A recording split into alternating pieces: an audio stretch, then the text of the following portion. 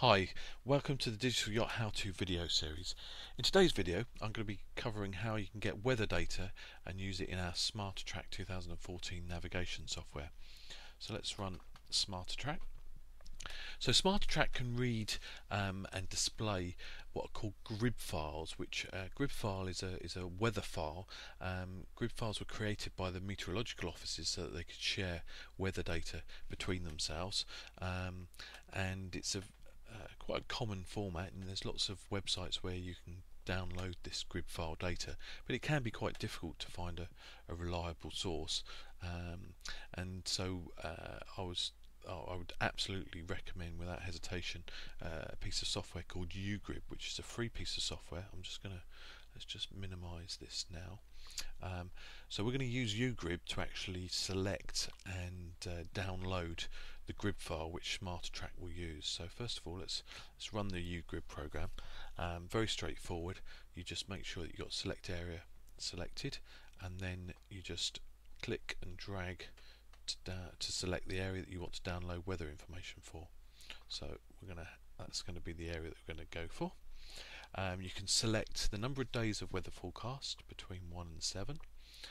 You can select the interval, either 3-hourly interval, 6 hours, 12 or 24. Resolution, I'm going to select the highest resolution, 0.5 degrees. And you can select the wind, rain or pressure. I'm going to select all of those.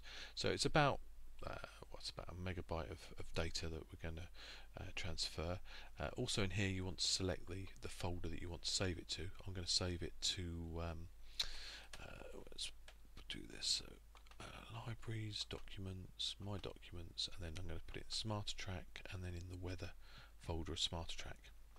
So select that, and it's probably best just to verify the file after download, just to make sure it's not been corrupted as it's downloaded, and then you just click the download grid file. And it's as simple as that. It takes first of all you have to put in your email address. So when I got the uGrid software, although it's free to download and to use, they do like you to register. So I've registered, and I just need to put in my email address and select that, and that's confirmed it's okay, successfully validated me, and it's just connected to Grid US. File is on its way. It's a really great, considering it's free of charge, this is a great piece of software. It's verified the grid file, and there we are, it's displaying it in the uGrid program, but I want to actually display that file now in SmarterTrack, so I'm just going to close that file. I'm going to go back to SmarterTrack and go to the weather, and I've got the option to load from disk. So let's go to that, and the most recent one is that one, which is the one that we've just downloaded, and we're going to open that, and it's just saying that the weather forecast is currently turned off, so let's turn that on, yes, and let's zoom out a bit so that we can see the data. So here we go. So you've got the wind data shown there, and if we go properties, I'm going to actually get it to show the wind speed numerically, so I always find it easier to read that. There you go. So you can see 14, 16, 17, 18 knots of wind, and that's as of 12 o'clock today. You can actually step through, so if we go advance, and it will show you what the wind's going to be doing. So it's pretty much staying the same, strengthening a little bit.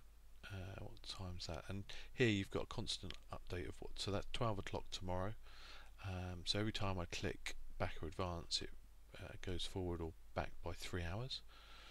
And you've got 5 days worth of data there, so it looks like end of Friday the wind's starting to change. In fact, it looks quite changeable as we approach the weekend. So and then I can also display the isobars, and again these are animated, so that as we step through you'll see that probably have to zoom out a bit to get a better feel for the.